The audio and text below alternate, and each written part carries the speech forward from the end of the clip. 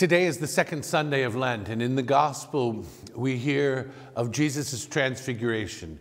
He goes up a mountain, a hill. We have to recognize that there's a juxtaposition that St. Matthew is giving us.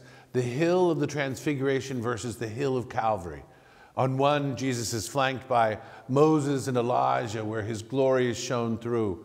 And then the other, we see him flanked by criminals.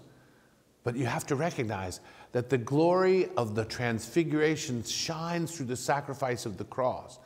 That what we see in that moment is divine love as Jesus gives himself to the Father in this great gift of the cross, of the passion, and the Father loves him back. So to understand one, you have to understand the other.